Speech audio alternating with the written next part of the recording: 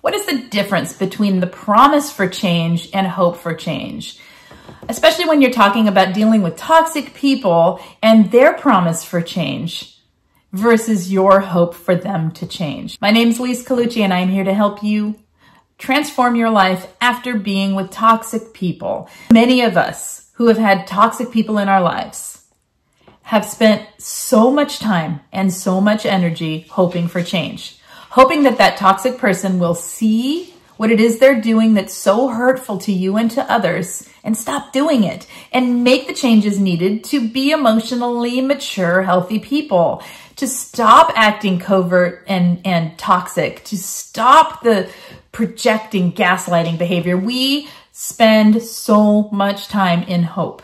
You probably spend the majority of your relationship with a narcissistic or toxic person in the hope for change. That hope for change will have a feeling in your body. It'll have a feeling of need, a feeling of a drive to make things better. It'll have a sensation in your body as well as an emotion attached to it for you. Let me know what you feel when you are hoping for change from someone toxic, or what you did feel when you were hoping for change in the comment section of this video. A promise to change is when the toxic person tells you that they're going to change. It's when they hoover you with telling you words you wanted to hear, with giving you all the descriptions of how they're going to be different, with fake apologies, with crocodile tears, with all of the promises that spur and fuel your hope. Okay, a promise to change from a narcissistic person is a false promise. It is future faking. It is not going to happen. Okay, the only thing that will change is the way they do things in a narcissistic way. Another thing a narcissist might do is make a promise for change, telling you everything you want to hear because they know exactly what it is they're doing. They know exactly the types of things that you require to feel healthy and safe in a relationship. They know why and how they're being toxic, but then they don't do anything about it. Another one is to say, I'm trying. I'm trying so hard. Oh my gosh, I'm trying. Well, I tried. I did my best. I tried. See, that's a promise for change, and also saying it's your fault that all of these things I tried didn't work. So let's talk a minute about the accountability and admitting fault thing I said. Sometimes a toxic person will actually admit what they did.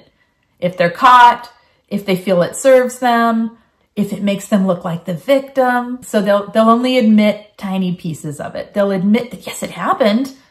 And then they'll have 1,000 excuses why it's your fault. So right there, admit and then don't take accountability. That lack of accountability is your main key that you're in a relationship with someone toxic. I say it on almost every video, and I mean it. So when you feel the hope for change and you have seen the promise for change not do anything but be a future faking lie, when you've not seen any real progress toward a healthy interaction from this toxic person, you have to get out of the fantasy of that hope for change.